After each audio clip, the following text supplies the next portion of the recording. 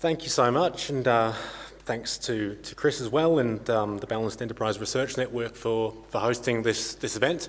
I do stand before you slightly dishevelled and just off the plane from Europe, so my head's a little bit over India somewhere at the moment, I think. So please bear with me, but it is a wonderful way to return to Australia, having seen major investment banks make such important statements around what we know, if we follow the issue of fossil fuels in Australia, is a real gateway project to what would be a completely unacceptable opening up of new coal reserves in Queensland. And it's giving the campaign an enormous amount of momentum. So, and I think it's a sign of the times that we can get these kind of commitments now. The world is changing very quickly, as we know. Anyone that follows the issue of climate change, its impacts, the solutions, how those solutions are being rolled out, you'll probably be as amazed as often as I am at the pace and the scale of change that's taking place. And we know that we've got the solutions. The question is, how quickly can we roll them out? And increasingly so over the last couple of years, those solutions have been around finance. I think a lot of it's got to do with the work that has been initiated by the likes of 350, and I want to just pause and acknowledge that this is an event that's also delivered by 350.org, who we're proud to work closely with on a number of events, and I know Charlie is at the back there, the campaigns director of 350 Australia, and Josh is here as well. And so a big thank you to you for being part of this event as well.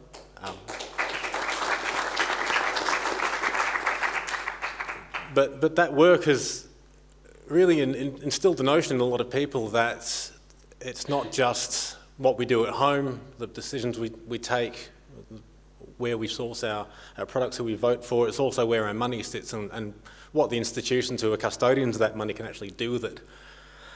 And people are increasingly saying that I don't want to have my money associated with things that are against my values, in particular the industries that are driving climate change, driving environmental destruction, namely the fossil fuel industry, coal, oil and gas. That's what it comes down to at the moment. So when people do that, and we've been very pleased to be able to take people up on their concerns. 350 and Market Forces have worked together on events that have shifted hundreds of millions of dollars worth of business away from banks that are heavily investing in fossil fuels. But the first thing that comes up is, well, what do we do? What are the solutions? Where do we put our money? And it's a universal concern, and it's a universal question. And it's not just at the individual level that this question's been asked. You've got solutions being undertaken at an institutional level. You've got things like initiatives such as the FTSE Group in London and BlackRock, the world's biggest fund manager, working on providing solutions to other investors that are fossil-free options. So that's only being driven by demand. You have seen in Australia, we've had an announcement from UniSuper earlier this year that they're going to be screening out fossil fuel companies from their socially responsible index. Yesterday, AMP Capital made a similar announcement that their responsible investment leaders funds would be excluding some coal and oil, unconventional oil stocks. And just today, who was it today? It was Hunter Hall, another fund manager, said they were going to go fossil fuel free as well. There's a huge amount of change taking place, and we're talking hundreds of millions, billions of dollars at a time worth of funds that will be excluded or partially excluded from fossil fuels. And it's happening at a university level too. We've seen Stanford, $18.7 billion fund, announce that it's going to screen out coal. We did see the Reed College in Oregon make a similar announcement with a $500 million fund, although that was a yes man prank. But hopefully that'll soon become reality. That's what they try and do. And let's hope that Sydney Uni's not too far behind. But of course, those are institutions, and we're not institutions. We're here as individuals, and trying to deliver on this concern that people have of, well, what do I do? Where are my options? Is something that certainly 350 and Market Forces have had at the front of our mind for a long time, and we're extremely proud to be launching this report, which is aimed at individuals who just want to get their money away from those institutions who would use it to fund the fossil fuel industry. And it's going to be talked through in length, so I won't go into it now. But I'm extremely honoured and privileged to be able to be here and present this to you, because it is a great package of solutions that anyone can use in their own communities, spread amongst their family, friends, and continue to drive the momentum that we're seeing. We've been impressed by how fast this issue has changed over recent months, but who knows how much faster we can move now that we've got these solutions in our hands. So we've got 3 speakers that I'll present to you tonight. First, we'll have Tim Buckley from the Institute for Energy Economics and Financial Analysis, who will speak to you about the sort of state of play, the fossil fuel landscape. Then Tom Swan from the Australia Institute will go through the report in more detail and present the findings. And finally, Trevor Thomas from Ethinvest will talk about some of the options and pathways that exist for people who do want to divest and engage as customers, as shareholders. Ways that you can use as we say, use your money as a force for good. And then we'll have time for a Q&A. So we'll have about 30 minutes where you can ask questions of the panel as well before we wrap up. So I'll firstly hand over to Tim. Just a quick introduction. Tim is the Director of Energy Finance Studies at the Institute for Energy Economics and Financial Analysis. It's IEFA. I always have to unpack that with caution. Tim's got 25 years of financial markets experience, having spent the majority of his time as a top-rated equities research analyst in Australia, with some time covering global and Asian equity markets. He's also spent, let's call it a very good chunk of the last 4 or 5 years studying renewables and the transition to renewables. Tim's worked with Citigroup for 17 years, and that culminated in his role as the Managing Director and Head of Australasian Equity Research for the last 6 years of his time at Citi. So an immense wealth of experience in the financial sector, and I'm very pleased to hand you over to Tim Buckley.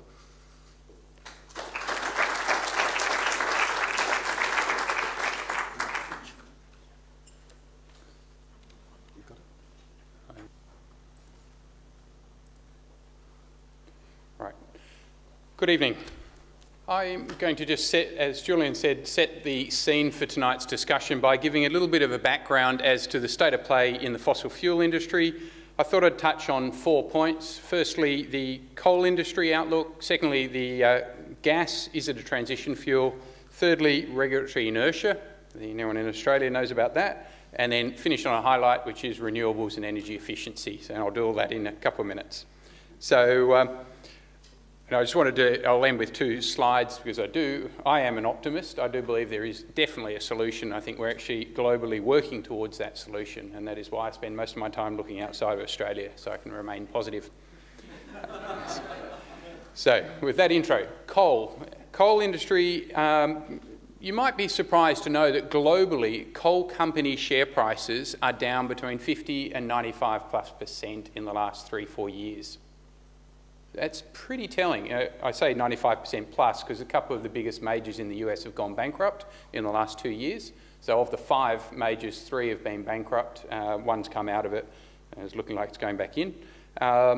They all over-leveraged during the commodity boom through mergers and acquisitions. So they all have come into this recent downturn with way too much financial debt and therefore a lot at risk to the companies.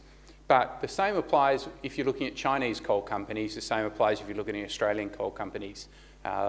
So share price is definitely off. Why? A number of factors. The thermal and coking coal prices down 50%, give or take, from their highs. That's a pretty major sign that the market is changing. It's in quite dramatic change, as Julian said. Secondly, demand is weaker than expected, and I'll go on to that in a minute. Thirdly, because the demand is weaker than expected, we are left in a global coal industry which is facing oversupply. So we've got way too much capacity coming on stream at a time when demand is weaker than expected, and that is actually being dramatically extended because of take-or-pay contracts, which means that the coal companies have committed to mining expansions. They actually have legal liabilities that attach if they now don't go ahead with their expansions. So take-or-pays, to me, are a major problem for the coal mining industry, both in Australia and America. So to me, the financial markets are now debating whether this is a long cyclical downturn or whether it is a structural downturn. And you'll obviously hear from me giving the perspective I believe it is moving rapidly towards a structural decline of coal. So then to broaden the debate, is gas the long-term transition fuel? Is it part of the solution or is it part of the problem? I would say the answer is yes for America, but no for most of the rest of the world. Why yes for America? Because ultimately their gas price is at a record low, or close to record lows, down $4 or $5 per MMBTU. The long-term average is about 8, so you've actually got gas being priced very, very competitively against any other fuel source in America, be it renewables or other fossil fuels. So it is transforming their economy, but it is also regionally quarantined because they don't have a whole lot of LNG export facilities. If you look at other markets, other major energy markets, be it Japan, China, Europe, India, and I'd actually add Australia in for a different reason, but anywhere where LNG pricing is moving to global parity, gas is actually not a cheap fuel source because the cost of processing LNG and then transporting it means it's actually quite an expensive solution, which might then make you ask, why did China and Russia just sign a massive landmark deal for China to import 400 billion US of gas from Russia? It's all about energy security, energy diversity, and an attempt anything but coal. But it is part of their solution, but it is expensive solution, so it's maybe temporary. It's 30 or 40 years, so it's not that temporary, and I suppose that's why I say it's not a transition if you're signing 30, 40-year contracts or building 30 to 40-year plants. The third point I'd make was about regulatory inertia. And there is a clear lack of global leadership. That's the negative side of it. We have, Europe was a global leader. It's certainly forging ahead, but the global financial crisis really has sidelined their efforts. So they just don't have the financial capacity to be a strong leader. You've got India sitting there saying the West caused the problem, we should take the lead in fixing it, and that's totally understandable. Australia, we've clearly got very negative momentum, and the US. The US Senate looks like the Australian federal government. They are absolutely opposed to any progress, but I do have a silver lining there. I think President Obama has a very different agenda. He's got a landmark announcement coming on Monday night next week, Monday night our time, and that is to do with the 1970 Clean Air Act and allowing the EPA to aggressively regulate air pollution. So we would look to that, and I think the Chinese will actually look to that. If America is willing to take the lead with Obama, then China will actually come out more aggressively in their global rhetoric, because the reality is what they're doing behind the scenes is absolutely world leading. Which is how maybe the intro to the final point that I'll talk about, which is renewables. Renewables and energy efficiency. I do see them as a global transition solution that is in train already. The trouble is it takes a long time. So obviously the question is, how long do we have? But I'll end on 2 slides.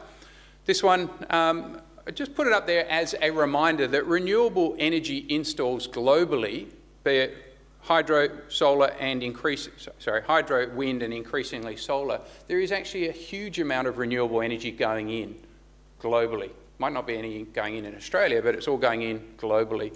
And you are looking at that. We've gone through 100 gigawatts, so 100,000 megawatts of new capacity coming on every year. Last year, this year will be 110 or more, and it's continuing to grow. So people talk about the investments going down at the moment, but the reality is it's cheaper to install renewables each year, so therefore the absolute volume of import of renewable installs is actually still rising, and that's a very powerful trend. Why? Because ultimately renewable energy cost reductions continue, and that's being driven by economies of scale and technology gains. And maybe just to illustrate that, a second and last slide. That is a slide from First Solar, which is one of the top solar players in the world. They forecast that cost of installed solar will drop from $1.59 US per watt to 99 cents per watt by 2017. So in the next 4 or 5 years, the price of solar is going to continue dropping about 10% per annum. I think that's actually quite conservative, because the $1.59, if you look at what the American installs were in the last 2 years, they've actually been up at $3 or $4 per watt. So First Solar is saying that they are happy to contract to supply solar fully installed at less than $1 within 3 years. And at less than $1 in any country with good solar resource, that means it's totally competitive with fossil fuels. The other aspect there is energy efficiency is also having a dramatic impact. It's had a dramatic impact in Japan post-Fukushima. I think Japan's led the world in energy efficiency. The world's still got to learn from what they've learnt. But you are seeing energy efficiency, meaning that electricity demand growth in Europe, Australia and America in 4 of the last 5 years has actually declined. In Europe, America and Australia, electricity demand has declined in 4 out of the last 5 years. That is a really telling point, because if you combine it with increased installs, so capacity of renewables is going up, energy demand is actually flat to declining if you exclude China and India. Therefore, you are actually, the only inevitable outcome is that fossil fuels are being squeezed out of the equation. And so to finish, to me, what makes me really bullish about the long-term transition that we're talking about, renewables are a very deflationary driver. The cost of renewable energy is declining every year, and once you install it, the cost is fixed for the life of the project. It's fixed for 25 years, fixed at today's price. There is no inflation. So the energy markets, for the last 100 years, have seen more than average inflation every year for 100 years. Renewables will be a very major deflationary impact, particularly as once you've installed the renewable, it's almost a zero marginal cost of running it. So therefore it undercuts any fossil fuel players. So to me, that's what makes me bullish. You have increased capacity, reduced cost, and that will just constantly undermine fossil fuels. So hopefully that sets the scene, and I'll pass to Tom to, or you going to do intro? Or? Tom, you're on.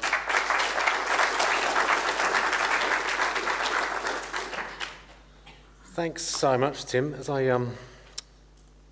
move back here and go to Tom's slide, I'm just thinking that this is, if you take this report home, you've probably come here because you care about climate change and you want to be part of the solution to that. But if you suddenly, your morals abandon you overnight or something like that, and you wake up tomorrow morning, you don't really care about climate change anymore, but you care about your money. I mean, what Tim's just outlined there is, it doesn't matter. This is still just as relevant.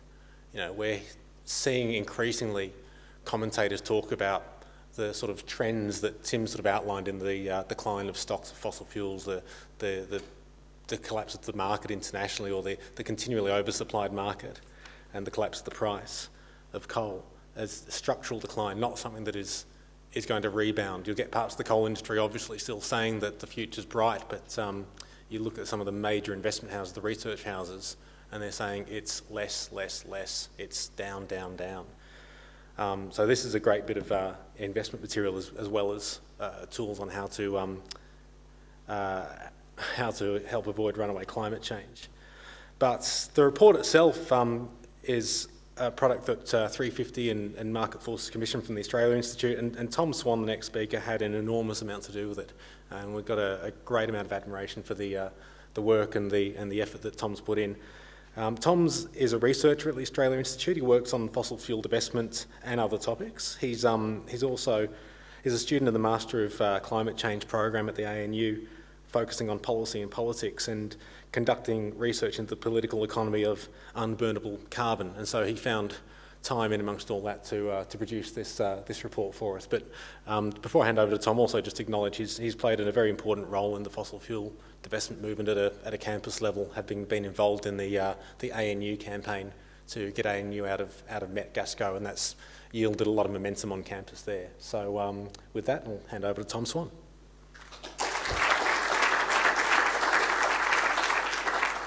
Thank you very much, Julian. It's a great honour to be here presenting to all of you the result of a lot of very late nights. This is actually the second part of a two-part research project, and I'll cover both parts in what I'm going to go over now. But I thought I might start with a quote from a great, very radical thinker on climate change. Safeguard creation, because if we destroy creation, creation will destroy us. Never forget this. This is actually the Pope within the last fortnight. And a quote from another great moral leader. Our future depends on what we as a nation do today. This challenge is not of our making, but we accept responsibility to fix it. That's Joe Hockey introducing the budget. And soon after that, he went on to speak about the sustainability of pensions and of health and of education, sustainability of pretty much everything but actual sustainability. Of course, there's no greater sustainability issue than climate change, and our dependence on climate change, our energy systems, is the major driver and the major factor that's preventing us from addressing this problem. A gross misallocation of capital, and of course a large amount of that going into, roughly by some studies, 100 million or so a year, going into lobbying and false research designed to stall progress on dealing with what is probably one of the biggest problems that we have ever faced. You've probably all heard the mathematics behind the carbon budget, but just to put it in context, if the world is going to stop things from getting pretty catastrophic and soon, we have to leave most of the world's fossil fuels in the ground. We don't have a lot of leeway there. We can aim for a higher target or maybe go for 50% chance of the 2-degree target rather than 2/3, but the result is still the same. We've got to leave most of it in the ground. And of course, the problem there is that most of these reserves are actually already above ground in the books of the companies and the countries that own them. The auditors have signed off on the book value of these assets, and that is reflected in the market value of the assets, in what people, for the companies, what people are willing to pay for them. So getting serious about climate change is really getting serious about stranding the assets of these companies worth many trillions of dollars. And this is no radical sort of back-of-the-envelope result. This is results that have come from Shell and Exxon themselves. Of course, stranding assets will only happen if we get to the 2-degree threshold, and that if is a very big if. It's not inevitable, of course, but there are lots of signs of optimism, and Tim's talked through a couple of them, but I'll just put through. This has gone over in the first report, which is up on our website, and you can check at your leisure. The first is regulation. So, of course, we've got the Paris 2015 negotiations. Hopefully will not be another Copenhagen, and all signs actually are probably pretty positive, much more positive, I would say, than the lead up to the Copenhagen conference. But really, you've got to look to the subnational action, renewable energy targets, carbon pricing, and other forms of direct action happening nationally and subnationally and regionally. And also regulation against health impacts. It's really important to remember that climate change is only one aspect of the damage that fossil fuels cause. And you just have to look at China's war on pollution to see how serious the impacts can be and the reaction to it, which of course also has the nice consequence that it helps drive action on climate change. Technology change, Tim's talked about solar costs plummeting. Just thought I'd raise that in the last couple of days, Barclays in the US has downgraded the credit rating of the entire US electricity sector because of threats from solar panels. So it's really happening right now. And then, of course, politics. Fossil fuel campaigns and oil and gas companies now recognise NGOs and other stakeholders as the single greatest risk to their profitability of future projects. And of course, in this basket, in a very different context, goes the divestment movement. So we really see in our reports there are two aspects to the divestment movement, so to speak, as a social change movement. The first is the movement targeting institutional investors like universities, like religious groups, like local councils and foundations. And that's the focus and purpose of our first report, trying to arm advocates and asset managers at these institutions to drive that change and drive moral leadership at that level. And then the second aspect, which is probably more relevant to a lot of you today, although we are at a university, is the personal aspect. And this really goes to personal ownership of shares, but also bank accounts and superannuation funds. And that is what's contained in the report that we're launching today. It's got more of a sort of an emotive focus, but a lot of the research is the same between both, but the purpose and function is a bit different. An amazing study from Oxford University has shown that the divestment tactic or strategy has been extremely successful in working in the past to curtail damaging industries. Of course, it doesn't work by actually taking money away, although that's the action.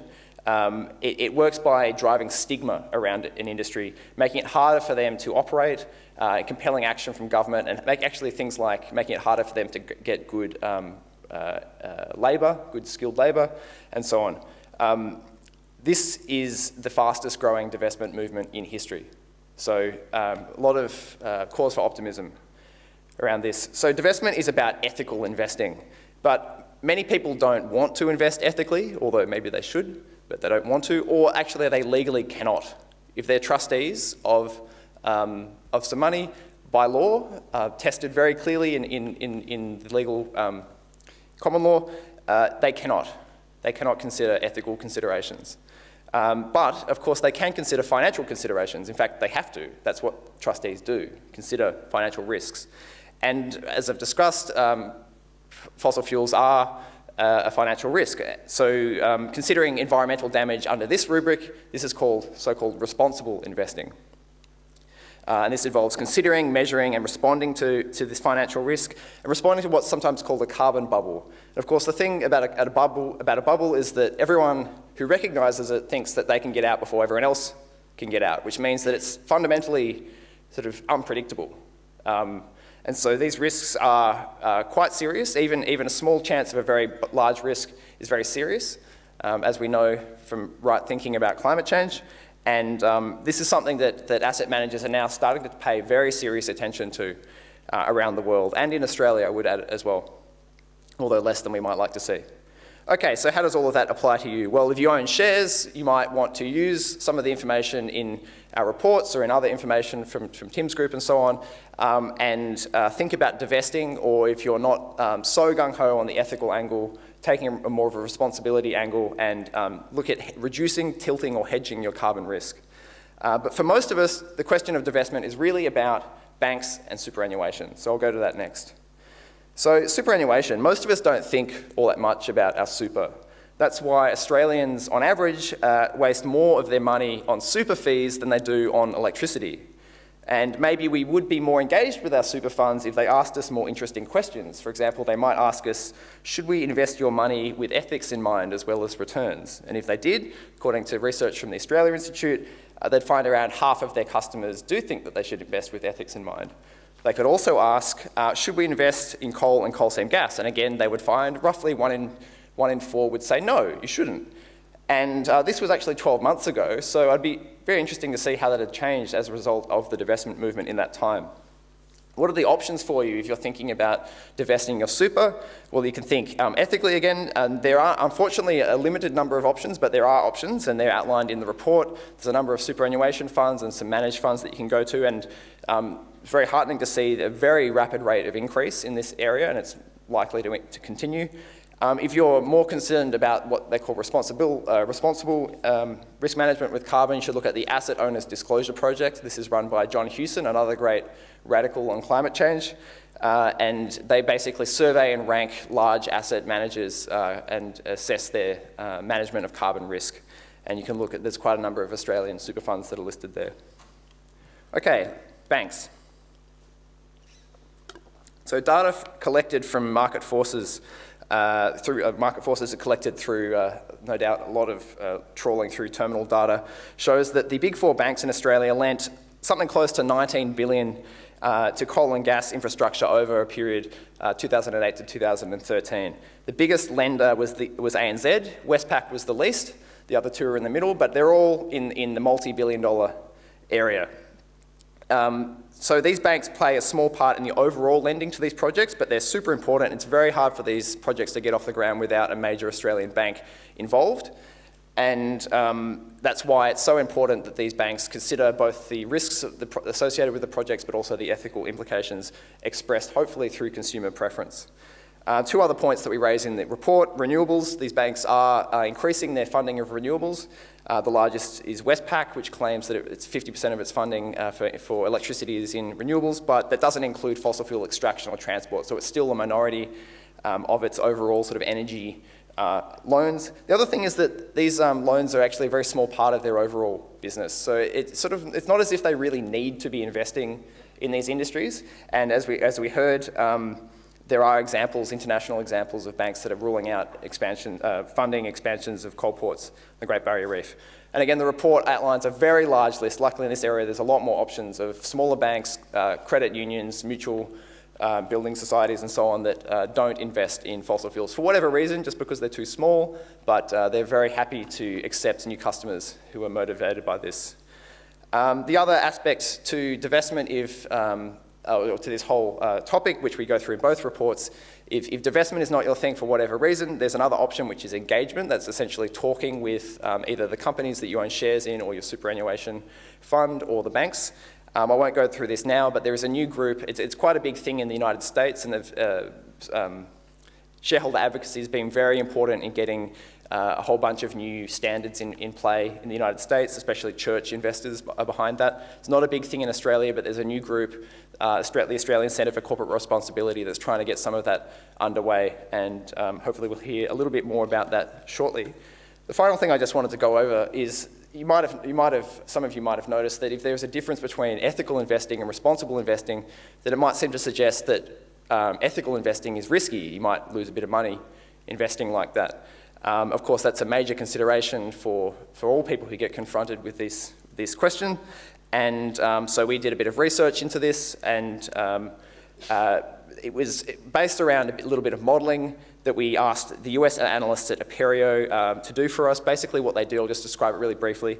They took the ASX 200, they took out 21 companies that we identified as having the biggest exposure to fossil fuels, where their business model is most dependent on fossil fuels. It was equivalent to about 5% of the market. They excluded this, and then they used their risk models to optimise a portfolio based on the remaining stock, and then they simulated it over the last 10 years.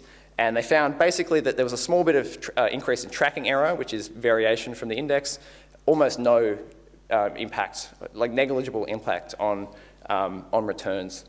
Now, this might seem like an amazing result, but it's really not. And as we point out in the report, asset managers at Russell, analysts at Russell, did a survey of 40 different research projects on socially responsible investing and ethical investing, and they found, quote, no necessary performance penalty from screening out social or environmental damage, and other evidence that shows you can actually eliminate most unique risk from your portfolio with between 15 and 20 companies. Obviously, if you exclude more, it's going to be a greater risk, but you can get good returns with a smaller number of companies excluding environmentally damaging sectors. Really what we should have done is focused on, as has been pointed out to me, focused on, as well as doing the modelling, focused on the funds that are actually doing well. And there are a number of funds, if you're interested in this, you can find that there are a number of funds that are outperforming their peers without investing in, having low investment in fossil fuels or no investment in fossil fuels.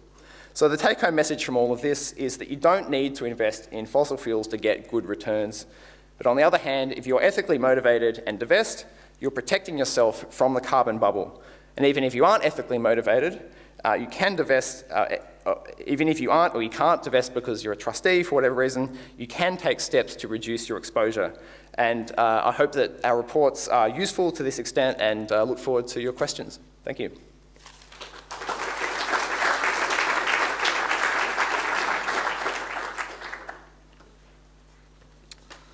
Thanks so much, Tom. And for those of you wondering about that last point, it's the graph on page 8 of the report is the one in mind. It looks like one line.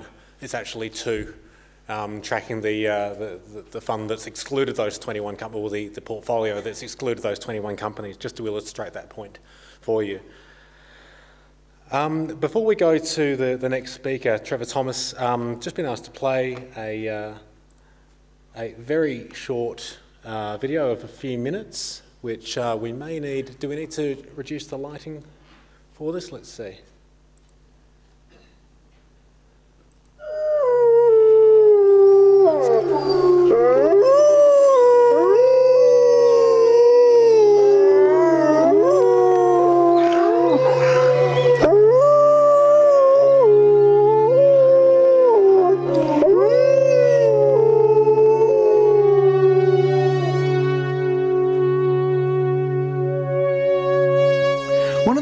Exciting scientific findings of the past half-century has been the discovery of widespread trophic cascades.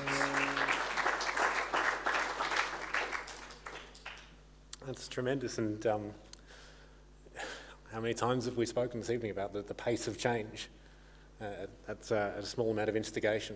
But the next speaker is someone who is actively involved in helping people deliver that kind of instigation. We've heard about the fact that there are so many options out there for people who want to disassociate their money with fossil fuels. Well, Trevor Thomas is in the business of doing exactly that, not just helping you find fossil fuel options, but also use your power as a customer and as a shareholder and as someone engaged with institutions to force change. Trevor is the director of Ethinvest, which is an ethical investing firm.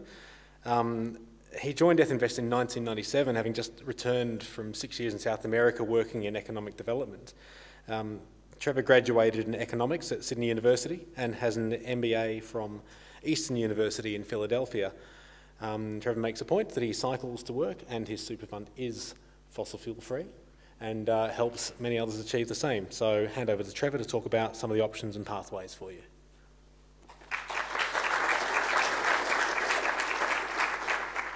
Thanks, Julian, and thanks, everyone. I asked for that clip to be shown, not because I like George Monbiot channeling David Attenborough so much, as because we're about changing an ecosystem, and we need to set some wolves free.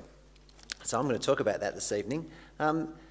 This week in the Financial Review on Tuesday, Matthew Stevens, in his Companies and Markets column, wrote the following.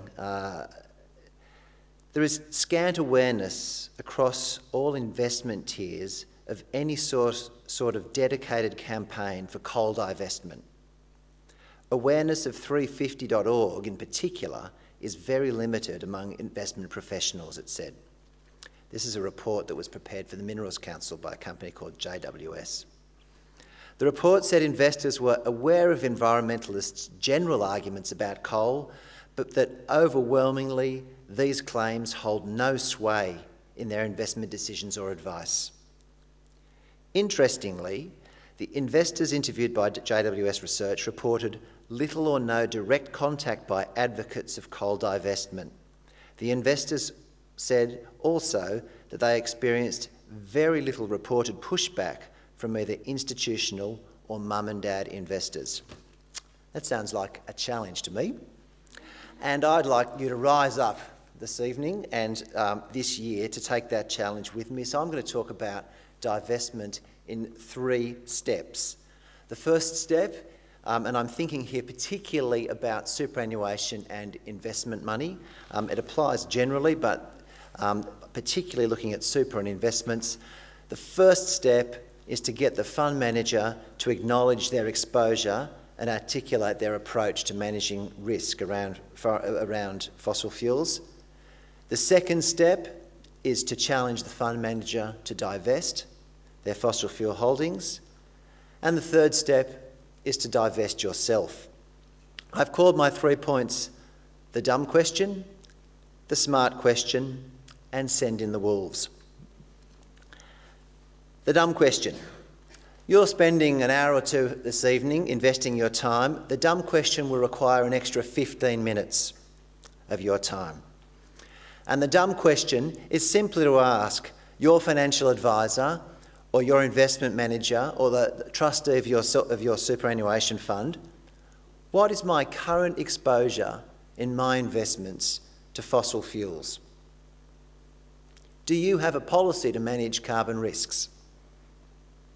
Do you invest in companies that are promoting the expansion of Australia's coal exports? Tom's boss, Richard Dennis from the Australian Institute, likes to call Australia the Saudi Arabia of coal. And we're looking to double our exports by opening the Galilee Basin. So let's start with a dumb question. What's my exposure? Please, can you tell me? If enough of us start asking that question, it will cause a big headache at all the different funds management organisations because they're not set up to answer it. So I think it would be good to hit financial advisors all over Australia and fund managers and superannuation trustees with this question to get them thinking. The dumb question. So what's the smart question? As Tom was saying earlier, The overriding principle of superannuation in Australia is the sole purpose test. Trustees have to invest money for the sole purpose of providing retirement benefits for the members of the fund. So it's actually quite difficult for them to categorically refuse to invest in a certain class of investment. It's very hard for them to take a very broad brush approach. Now, in the report tonight, the fantastic thing is that we've seen there's very little tracking error in excluding those top 2 tiers of investments. Where we can run into a bit of a challenge, though, is that often you look down to the next tier, tier 3, and they're the sorts of companies, BHP, Rio Tinto and Wesfarmers, that owns 2 huge coal mines, that people kind of expect to be excluding if they're excluding fossil fuels. So there's a challenge there. The way that I think we should respond to that challenge is to line things up in order and knock them down one by one. So we can do that 2 ways. We can take the approach outlined in the report, which is to identify those companies that rely pretty much exclusively on fossil fuels to generate their revenue and earnings, or we can take those fossil fuels that are most egregious. And thermal coal, for reasons that Tim has pointed out, is certainly top of that list. And I think this is why this is a smart question, because the trustees of superannuation funds and the managers of investment funds have got this legal responsibility to make wise decisions. Superannuation is by its very nature a long-term investment. Even if you're retired, you've still got a substantial life expectancy. So superannuation funds have to think in terms of decades of investment risk. The sorts of risks that Tim has been talking around coal, and thermal coal in particular, are extreme. We're already seeing significant damage being done to portfolios that are invested heavily in coal. And the outlook is relatively bleak. Internationally, Citigroup and Goldman Sachs and Barclays and others have been speaking about the significant risks.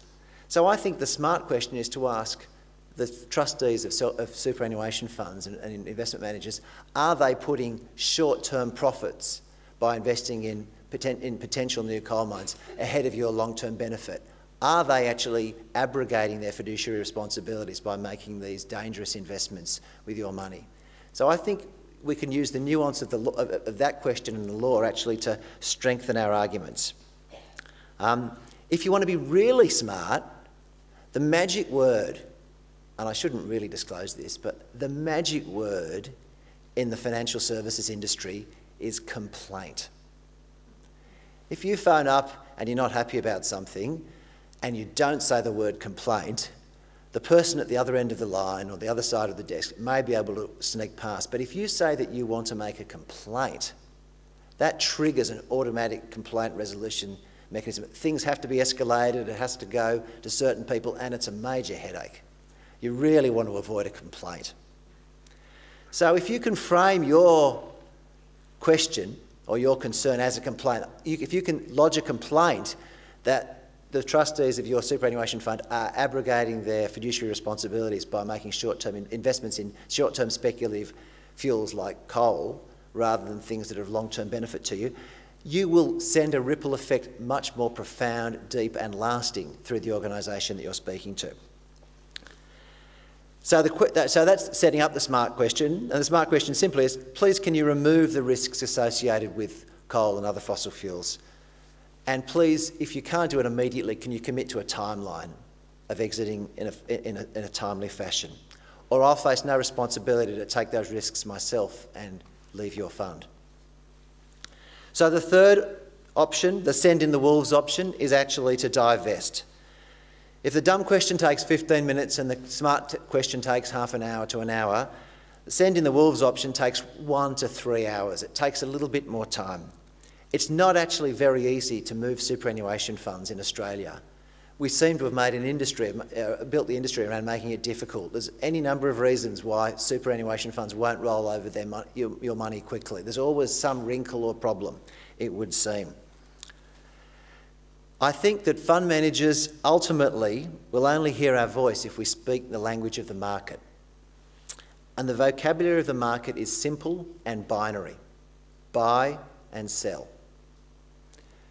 Now, I can't make any recommendations about superannuation funds to you from the podium this evening. It's against the law, unless we sit down and do a needs analysis and I understand all your personal circumstances first, which I'm happy to do, but we'd be here all night. So I can mention, though, a few names of companies that have made public commitments around the areas of fossil fuel for you to investigate, because if you want to divest, you actually want to move your money into a place where it's doing more good. And so there are a number of options out there. As has already been mentioned, AMP yesterday announced that its responsible investment leadership funds would essentially avoid tiers 1 and 2 in the Australia Institute report that you've been given tonight. Anything with more than a 20% exposure to mining thermal coal, exploration and development of oil sands, brown coal, coal-fired power generation, transportation of oil from oil sands or conversion of coal to liquid fuels feedstock is knocked out. So that knocks out pretty much tiers 1 and 2. And that's a huge step. I think as a result of that, I actually sent that press release through to Mr Stevens from the Fin Review and said, I think this is actually significant. And he wrote back and said, I'm sorry, today's deadline's just passed, but you're right, this is profoundly impacting and I will look at it. So he's not known for being particularly progressive, so I'm pleased to hear his response. Australian Ethical Investments has been around for many years, about 20, and they have had a long-standing history of screening out fossil fuel investment. They may still have some exposure to gas, but they certainly avoid coal, uranium, oil and coal seam gas investments and have stuck to those exclusions. Their screening process is very rigorous. Hunter Hall, as has been mentioned, yesterday announced an exclusion on all fossil fuels full stop. That's the clearest break we've seen. That's fantastic, and we're delighted to see that. UniSuper has got plans to avoid companies directly invested in fossil fuel exploration and production, but will include utilities and mining companies. And there's a group called the Emerald Superannuation Wrap that was set up by the Ethical Advisors Co-op a couple of years ago, which has a number of different options on there which are fossil fuel free, and our company offers a couple of investments there. If you have a self-managed super fund, then you just have to look in the mirror, really, and ask if you've got any fossil fuel investments and what are you doing about it. I think it's clear that the first few wolves have already been set free and that things actually are changing already. So let me encourage you this evening to take 15 minutes to ask a dumb question, half an hour to ask a smart question, and 2 hours to send the wolves in to take a divestment action. Thank you.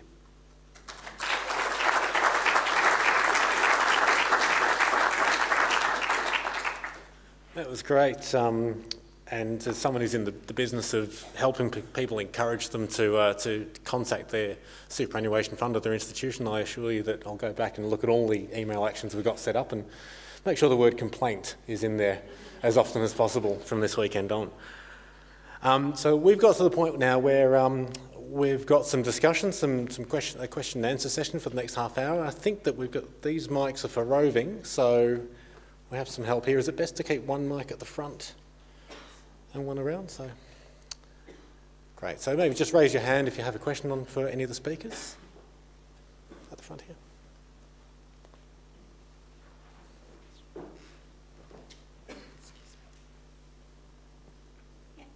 Yes, I'd just like to know what anyone thinks about Clive Palmer being in Senate and what would be the point of that. I don't understand where we're going with that. Who wants to be sued? Julian?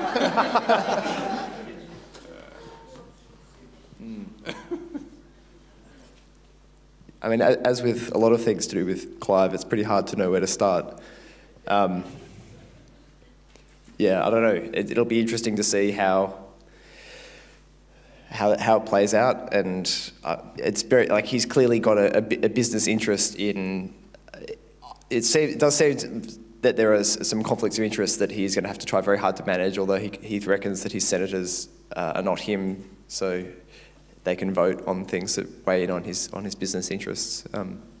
Yeah, that'll be interesting to see. He seems to be suing pretty much everyone at the moment. He's just announced he's going to sue the Great Barrier Reef Marine Authority. So yeah, probably better not to comment too much.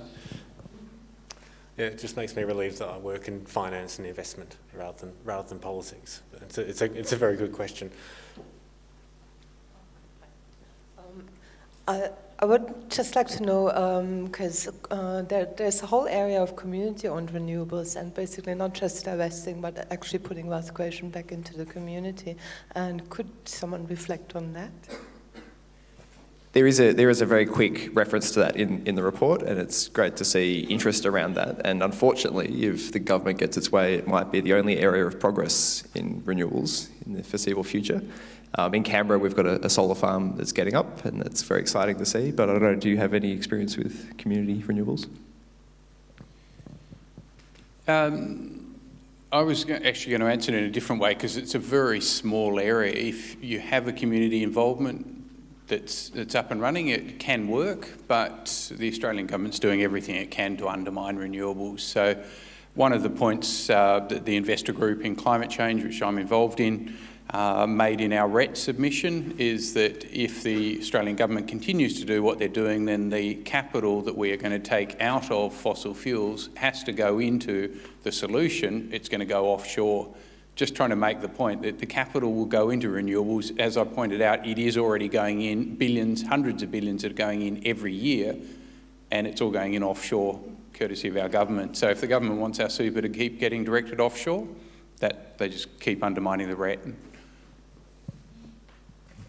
It's an exciting area for the retail investor and for communities, and a couple of the foundations that we're involved with are putting money into developing a toolkit that will be available soon for communities who want to set up renewable energy projects, so that it discusses different legal structures and the way to do that cost effectively, because there are all sorts of opportunities out there for communities to put particularly solar panels on the roofs of buildings that are operating all day, so you're actually generating, the power that you're generating off the roof is coming straight off your power bill. So there's all sorts of opportunities where the investment returns are very reasonable, and you can feel like you're contributing locally as well as making a difference on climate change.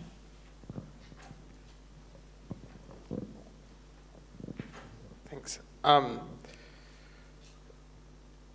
For Tim, my question is that a lot of, sorry, let me rephrase. The last great hope of the people that think coal mining will generate great profits is that Indian demand for coal, especially from that Galilee Basin or the Liverpool Plains, will pick up, creating that demand. What do you think the factors at play are for that? And for Trevor, how do you go about getting exposure to the energy industry when so much of the ASX is dirty energy and the government's so intent on destroying what little clean energy we have? Yeah, your question is dead on the money. It's certainly something I spend the vast majority of my time studying, which is India. India is the last crutch of the coal industry in particular. China was the great hope for the last decade, but now that they're going ex-growth in coal demand, India's coming up behind them. Now, we put out a report last month, IEFA, just highlighting one point, which is that actually we did it in conjunction with Market Forces, Julian, highlighting the point that the cost of imported coal-fired power generating capacity in India is actually prohibitive relative to their cost of electricity in India. So they can still use domestic Indian coal and produce it very cheaply, but by the time you take coal from the middle of Australia, rail transport it to the coast, ship it across through a brand new coal port, and then land it and convert it over there. It's actually cheaper for India today to do renewables, to do hydro, to do electricity, to solar or wind, or energy efficiency. Any of those measures are far more cost effective than imported coal-fired power generating capacity. So a lot of the work we look at is the risk of stranded assets. The last thing Australia should be doing is investing tens of billions of dollars in developing the infrastructure to open the Galilee, knowing that it's effectively going to be stranded before you've even spent the money. I'll finish on one point, if I could, which was a different way of answering it. There was a great report, just saw that today, from Goldman Sachs. So ultimately, it's an investment bank. They live to make money, and the front page of their report says they do not expect any new capital to go into the coal sector for the foreseeable future for greenfield coal expansion. So I thought that's pretty telling. I mean, they're there to make a buck, not to worry about the future. So how do you invest in the energy sector in Australia? Because the energy companies are so dirty. 2 words: New Zealand. Mighty River Power and Meridian Energy are both listed on the ASX, and in terms of large utilities that have got good exposure to renewables, that's pretty much the only options at the moment, except for small companies that are commercialising new technologies and aren't yet profitable. So we have clients who've got small investments in those areas, but it's a pretty sad place to be investing, unfortunately. Hello, I just want to thank you all for your time this evening. It was a really great presentation. Now, Trevor, you made mention that this divestment has the opportunity to do more good, or another way of looking at it is it has the opportunity to do less bad. Is there any way for investors or for beneficiaries of investments to ensure that their investments are actually doing good as opposed to less bad or more good, if you get what I mean? So the whole trend in impact investing, for example. Yeah, absolutely. I think that one of the exciting things that we see in the industry is that the emergence of the language around impact actually sweeps up into all that we've been talking about since the 80s in terms of ethical investment or responsible investment, socially responsible. This idea that we are trying to align the outcomes associated with our investments with our core values and with seeking good is actually a helpful language, and there are all sorts of opportunities to do positive things. There are all sorts of things outside of the energy space. The energy is easy, it's efficiency and renewables, great, but there are all sorts of areas in which we can invest which enhance human life and sustainability, and the amount of money going into those positive investments is increasing exponentially, and we're a little bit slow to pick it up in Australia, but it's happening here. It's happening very significantly in the US.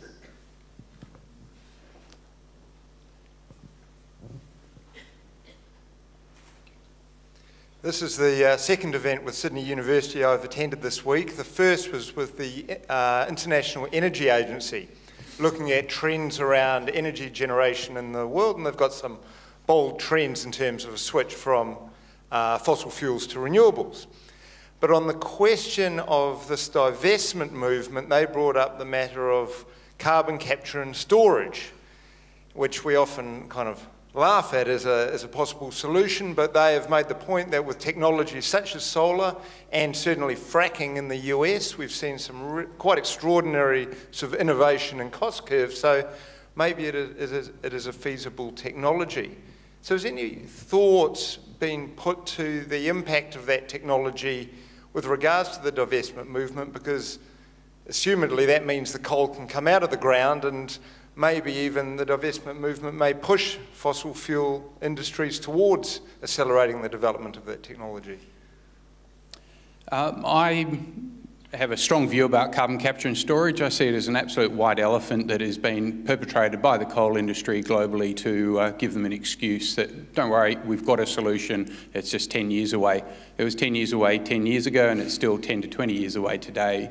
I thought there was a telling point in the Goldman Sachs report today that said that 1/3 of all carbon capture and storage projects that were on the planning board a year ago have now been shelved in 1 year. 1/3 of the global carbon capture and storage projects have been shelved.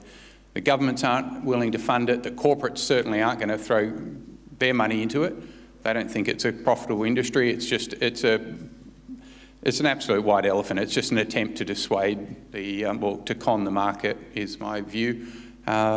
It's extremely expensive. There have been 2 carbon capture and storage projects opened in America in the last 12 months, and both of them came in 100%, 200% over budget in terms of the capital cost. It was already expensive, and coming in double your budget means it's more than double your price of the technology. It requires a carbon price of $50, $60, $70, $80. We don't even have a carbon price if Abbott has his way at all. So I don't think you need a carbon price anywhere near $20, $30, $40. Renewables will do it for you for 20. You don't need carbon capture and storage at 60.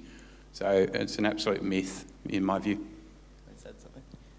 The Australian Coal Association had a clean coal fund, which not too long ago, before they folded back into the Minerals Council, they turned into a coal fund, which shows how dedicated the industry is to its long-term sustainability, how convinced they are that it's going to contribute to that. I'm surprised to hear that from the IEA, because the graphs that I've seen from the IEA show it coming online commercially no earlier than 2030 and having a very small slice of the pie, the wedge is very small.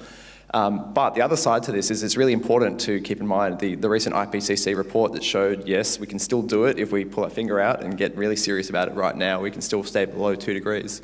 They assumed CCS. They're talking about biological CCS, but they assume it later in the century. So it's important to differentiate between what the industry talks about in terms of CCS, burying it under the rug, underground somewhere, which, some people do think is potentially possible. It's clearly going to be extremely expensive. Why would you waste that on coal? I mean, if you're going to bury carbon, you should be burying carbon from the least carbon per energy output, which would be gas. Why would we waste that? And the other thing is that you have to use a lot of energy to get it underground. So you're actually creating more carbon that you then have to bury. So it's an extremely expensive way to do it. But CCS per se is going to be necessary. Some form of CCS will be necessary over the century. Yeah, I might just correct what I said. It is totally engineeringly possible. It's just not financially viable. So I have no problem with the technology. Well, it's not totally proven, but in terms of keeping the gas down there, or the carbon down there, an engineer will say it'll work, but there's plenty of renewable technologies that are far more cost competitive. Yeah, again, echo the other person. Thanks for the great talks. My question is, fossil fuels are used a lot for renewable power generation, which we've seen, and we can see the inroads that are happening there with renewables into that sector. But fossil fuels are obviously used extensively as well for transport fuels. And with the collapse of companies like Better Place, and Tesla seems to be about the only sort of hope on the horizon. What's the thoughts for the panel in terms of what we can do with regard to getting fossil free if you want transport? Have a look at Tesla's share price. It's up, what, 300%, 400%, 500% in 12 months, 18 months? We're talking about a $10 billion company that didn't exist 5 years ago. I think Elon Musk is the next Warren Buffett. He's visionary, he's breathtaking, and he is going to make things, rephrase it, he's already made things happen, and he's going to make them happen so much faster. Everyone's been saying battery technology is coming, but technology doesn't change. Batteries are too expensive. They've been around forever. They'll never be cost competitive. Now, Tesla is going to reduce the cost of a battery in 2 years' time by 30% in 2 years. And he said that's his opening gambit. It's more likely to be 40%. And when he goes and spends $5 billion building one factory, he then comes out 3 months later and says, oh, by the way, I'm not actually going to build one $5 billion factory. I'm going to build hundreds of them. I need hundreds of them to transform the automotive industry. Hundreds times 5 billion is hundreds of billions of dollars. I wouldn't bet against Tesla or Elon Musk. Just before we continue, we've got a gentleman, I think, here in the brown jacket, and then I believe so. I just want to see, are there any questions on this side of the room? Because we're just going up one side. There's one at the back there next. Okay, great. Thanks. Hi there. Okay, who's Tesla? Google when you get home. Elon Musk, he's a young man who's a multi-billionaire in America. Tesla is making the first, well, not the first, it's the mass market electric vehicle in America. He's now exporting it increasingly around the world. The Chinese are looking at it. Norway is the top-selling, Norway or Sweden is the top-selling car last month in Norway when they released it. So it's gone from nothing to being one of the most profitable and biggest automotive companies in the world in the space of a couple of years. No, your point, yeah, he's planning to make 20,000 cars this year. So to your point, exactly, it's a drop in the ocean. China will make millions this year, but his aim is with this new factory is to get his target. He's aiming to make 500,000 cars a year by 2020. So he's just growing like that.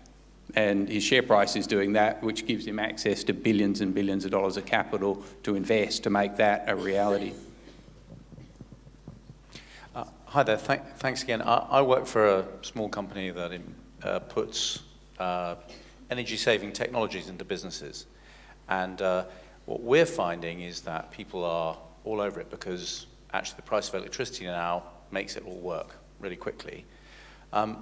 One of the things that we're also encountering is that the bigger your electricity bill is, the less able you are to cut your costs because your kilowatt hours is actually, we can save that, but we can't save network charges. And there needs to be a regulatory change because companies cannot cut their use and save money. It's just a bizarre situation that the we've got, you know, fossil fuel interest driving all of this.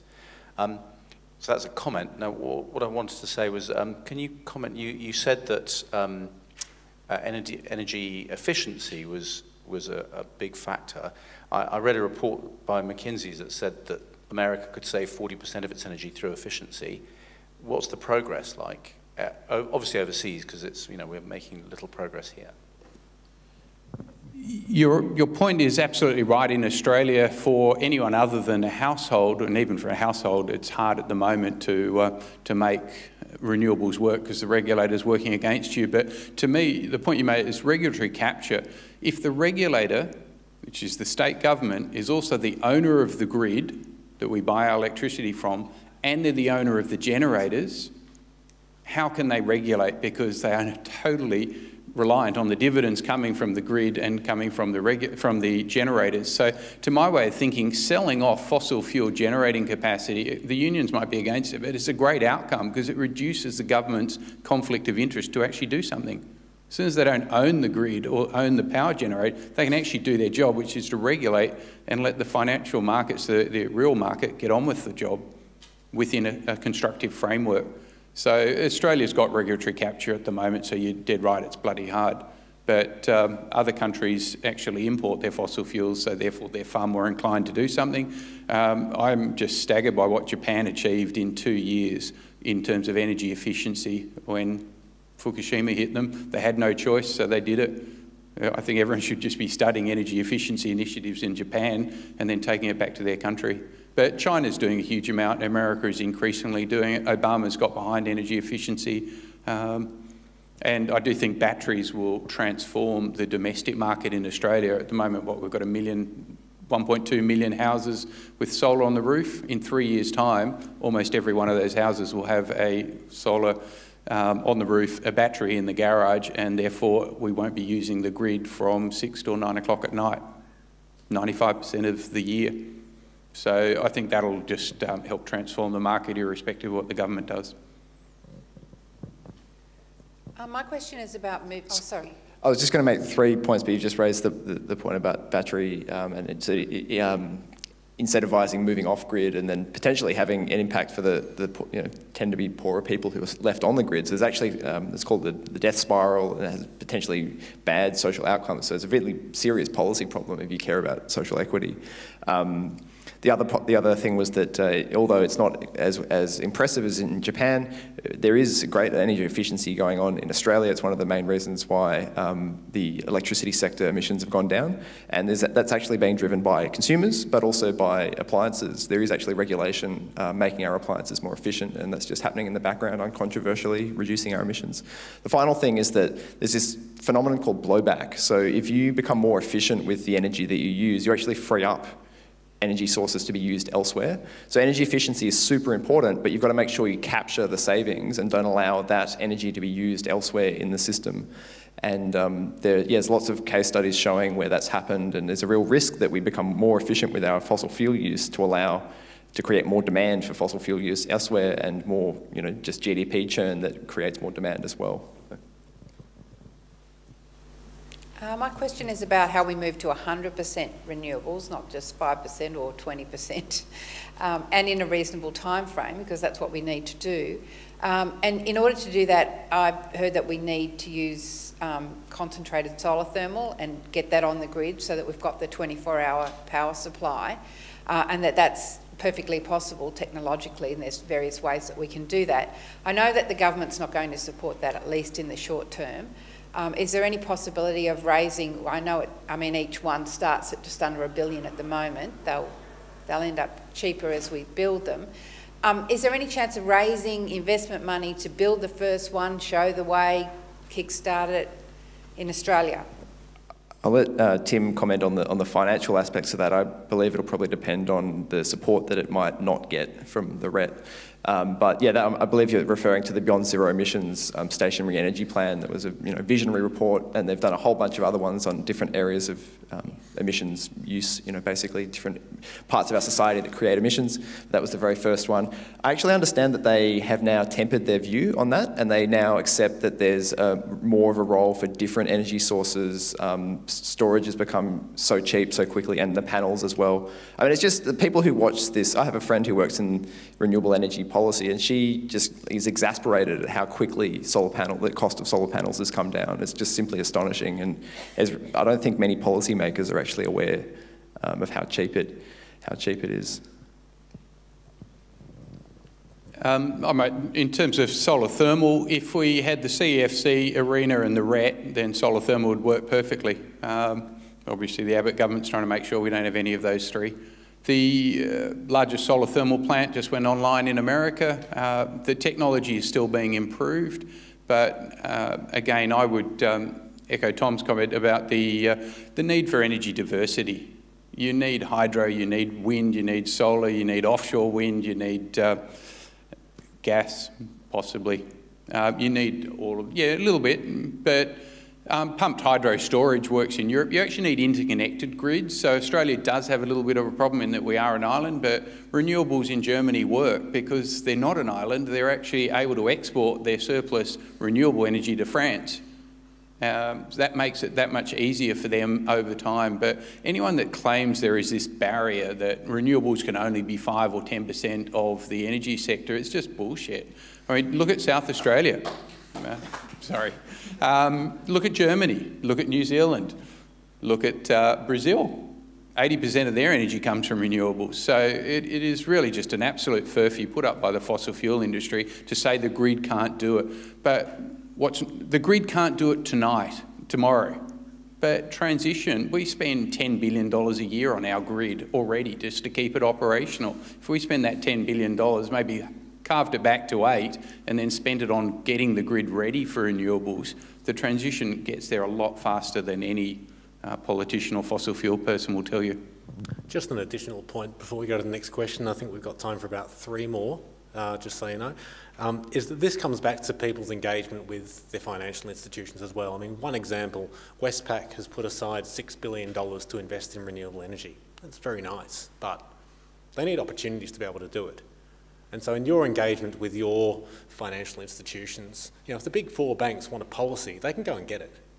They're powerful enough. If they want something, they can go and grab it. If they want an increased RET, they can get it. If they want the Clean Energy Finance Corporation to exist so that they can match some funding with what they've set aside to put into renewables, they can get it. So they need to be advocating, you need to be advocating to them that they're lobbying government to make sure the opportunities are created so they're not just setting aside these sort of pools of money that sound great, they're actually in a position to deploy those funds. There's another aspect to divestment. Of course, we all get our electricity from a retailer, and it's the retailers, especially Origin, but also AGL, unfortunately, recently has changed its tune a bit. They are set to essentially have stranded assets if the renewable energy target goes ahead. It's complex. There's a great report coming out from the Australia Institute about it. If you're interested, it'll be in the next couple of weeks. But basically, they stand to lose because the renewable energy is cutting into their existing fossil fuel generation, and that's another aspect of divestment. You can ask them not to do that and then potentially change to a different retailer. And there are retailers that are actually pushing for a stronger RET. I can't think, I mean, I know one in Victoria, but it's not available in New South Wales at the moment. But if you go to Solar Citizens or Save the Ret or any of these campaigning groups, Get Up, there'll be lists for sure. What you guys is doing is just terrific, you and your organisations. It's so important to, for people in these terrible times we've got to feel empowered. I, earlier this year, got an email from Market Forces and changed my super into local government super, and I felt more empowered by that than I did when I chained on to a gates of a coal mine last month. My question is, Market Forces' list of banks, my credit union isn't on it, and I've written to them asking what their exposure to fossil fuels is. My question is, how many banks and credit unions aren't on the list? What rate are they responding? Basically that, yeah. We put that list together on demand, and so I don't know what the number is. We keep learning of more every day. And so, I mean, for us, we went to some of the banks, the smaller banks, or the sort of medium-sized banks and the large credit unions we're aware of, and got positions from them. And the list the gentleman's talking about is that, you know, we did this research, we found out which banks are investing in fossil fuel projects and companies in Australia, and so we went to the ones who didn't show up in that research and said, well, you seem okay, but what's your position, so that we can put something up. And we get their positions back on where they stand on investing in fossil fuels, and we just whack it up on the website verbatim. We don't judge it, we don't classify it in any really particular way, except that they've given us a statement and we say what it is. But we get emails from people every day saying, oh, where's my credit union and where's my mutual or something like that. And whenever they do that, that's great, because it's another opportunity to get another response. So please send it through and it'll go on the table. Can I just add that it's good to ask the question, but you can make the assumption that a credit union or a mutual won't have any exposure because they can only lend to their members, and I can't imagine any major fossil fuel companies becoming members of a credit union. So by default, they tend to be pretty clean. Outside of the big four banks and Suncorp, there aren't many financial institutions in Australia that are large enough to have significant exposures to fossil fuels. So the smaller the institution, the less likely. And certainly credit unions, mutual banks, and some of the smaller banks like Heritage Bank are basically home lending and personal lending institutions. So question at the back, and then we'll take one more from this side. With the shutting down of the Green Bank, I can't remember its official name, is there any possibility of that facility to be privatised, or what steps could be taken for the public to get involved and try and sponsor it, sort of like the Climate Council? So you're talking about the CEFC, Clean Energy Finance Corp? Yeah. I'd be very surprised, because it works on leveraging the Australian government, federal government's credit rating.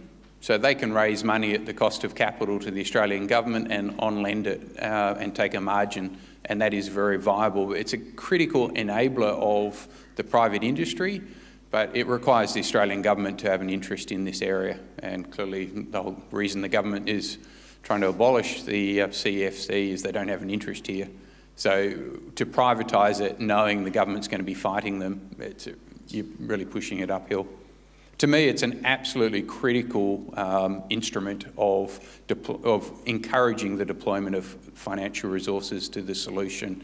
You look at the development in Brazil, in Germany, in China and America, they've got the equivalent of the CEFC in each of those markets. They are huge institutions. They're lending billions, tens of billions every year. They're making great returns to the government that owns them, and they're enabling huge amounts of capital behind them. So to me, they're the absolute answer. I don't understand why Tony Abbott doesn't go and have a quick chat to the German government and ask about their €100 billion KfW business. That's the German State Development Bank. I'll just add that it'll be interesting to see, obviously there'll be other supports that'll be taken away, but the CFC, most of its loans are actually at commercial rates, I understand. There's some concessional, and there's a limit on how much can be concessional, but it will have pulled a lot of the commercial banks into that sphere already. So there'll be it's already pushed a new market development, unfortunately, at the same time that the RET and the carbon price will be taken away. But some of the good will already have been done. The other thing is that the politics is quite interesting. It's not part of the repeal package. Like, there's no bill to repeal it on the table at the moment, so we'll see what happens. Question here, then this gentleman won't let me leave the building alive if he doesn't get his question, so we'll finish with him. I think it's a great point around the CEFC. I was working there until about a year ago, and I think it's a fantastic institution, and I'd urge everybody to maybe call their local member and ask them to keep it, because I think that's one way that we can maybe lobby the parliamentary process. I had a reflection on Tesla. I think Tesla does well because the cars look fantastic. So my question to each of you three, we always hear that sex sells. How do we sex up the superannuation industry and make the green superannuation industry more sexy than the current superannuation industry?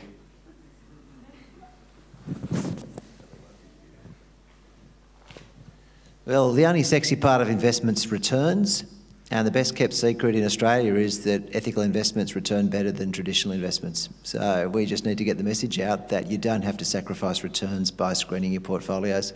The research that's been done by the Responsible Investment Association shows across all asset classes and across all time periods, with one exception in 16 pieces of data, there is outperformance by the screened funds.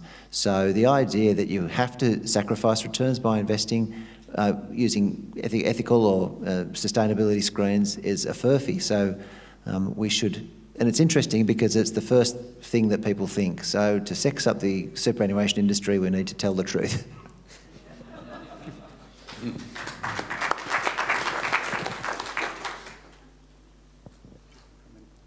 Tim, can you reflect on that with the IGCC perhaps as well? How do we sex up the IGCC?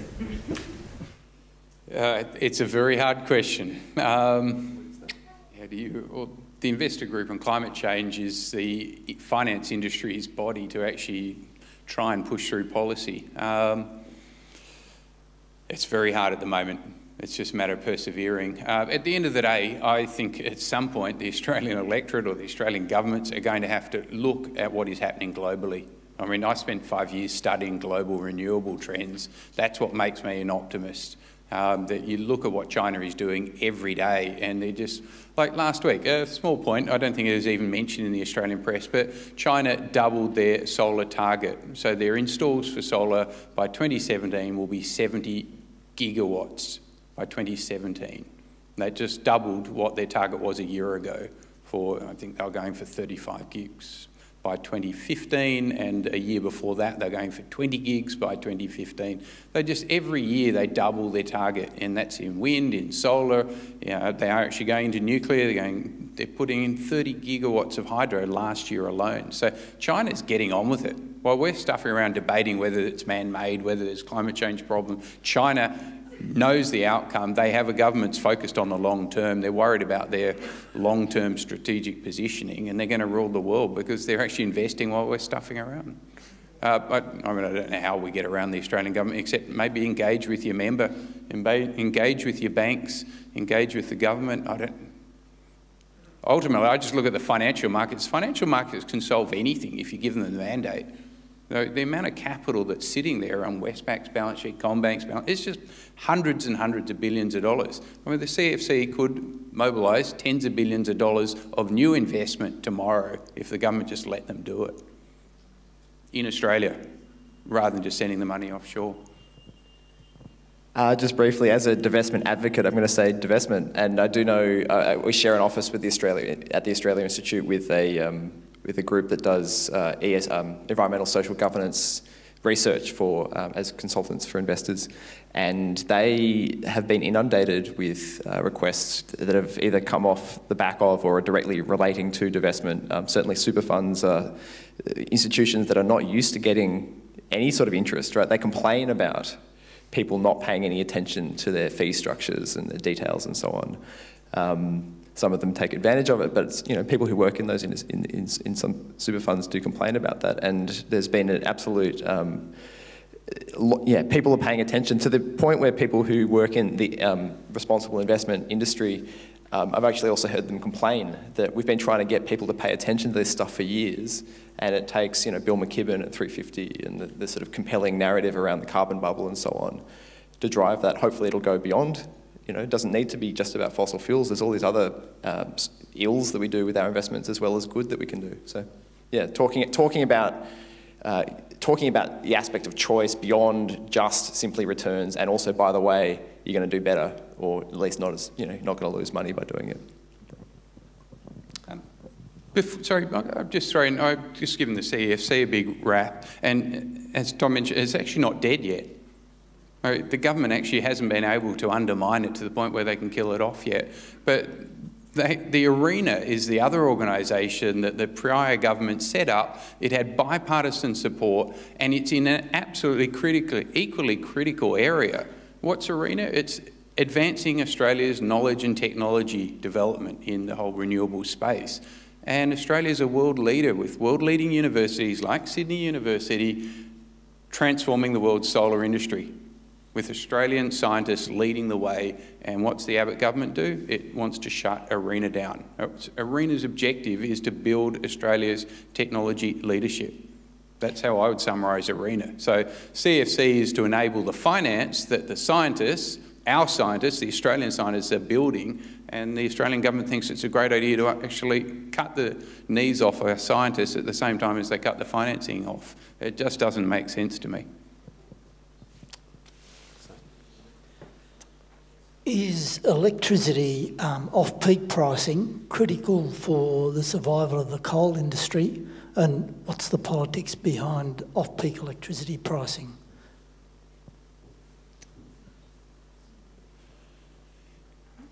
I think time of use pricing is absolutely a critical enabler. If the regulator actually wanted to transform our grid, they would push time of use pricing a long way further than they already have. You might be aware time of use pricing means that the utility charges you a different rate depending on when you use your electricity. So at the moment, when I use my electricity between, I think it's 3 o'clock and 9 o'clock at night, or 10 in the morning till 9 o'clock at night, it's 50 cents a kilowatt hour. If I use it after 11 o'clock at night, before 7, it's 10 cents. So it's a quarter of the price. Now, time of use pricing can actually encourage you to change your behaviour. Now, I've got solar on my roof, obviously, so I use all the electricity I can in the middle of the day because I'm going to get nothing if I sell it to the grid, whereas if I use it and to offset, I save 50 cents. So all my pool pump and I do any washing, I've got a delay button. So we mentioned technology, a delay button on a washing machine. You could put actually delay buttons on your fridges and on your freezers, that sort of stuff. That's what America is actually doing. The Japanese are doing it for air conditioners. Just put in regulations that say you've got to have the best technology installed. Best in class, not worst in class. And then all of a sudden, time of use pricing couples with solar, couples with a couple of kilowatt hours of battery storage, and maybe 1 out of every 3 houses in Australia's use of electricity from the grid drops by 90%, just with the battery and with solar and time of use pricing. But probably in Australia we need peak, critical peak pricing, so you get a text saying, tomorrow we're going to charge you not 50 cents a kilowatt hour, but $2 a kilowatt hour if you use electricity during these. And you'd only do it for about 4 or 10 hours a year. And it's an interesting concept. It's totally doable, but why would anyone agree to that? Because the utility might actually offer you $100 or $200 a year off your power price if you agree. If you don't agree, then you don't get the surcharge, you don't get the saving. Sorry, it's probably getting way too technical, but time of use pricing is a key regulatory change to avoid you mentioned the issue of the bottom 10 or 20%. You don't want to hammer energy poverty on the people that can't afford the change and really aren't going to drive consumption. If they can't change their behaviour, then make them exempt and hit the 80% of people who can change and would like to save money. Great. I'm going to just invite Chris right back to the podium to finish up, but just want to say thank you very much for that great level of engagement on this it's clearly quite an engrossing topic. And I'm sure this is a conversation that's going to continue. If you read the report and stay engaged in our work and the campaigns that we run, really look forward to putting this into action. But just want to take a moment to say great thanks to Trevor, to Tim and to Tom, and spare a clap or two for myself. Good evening.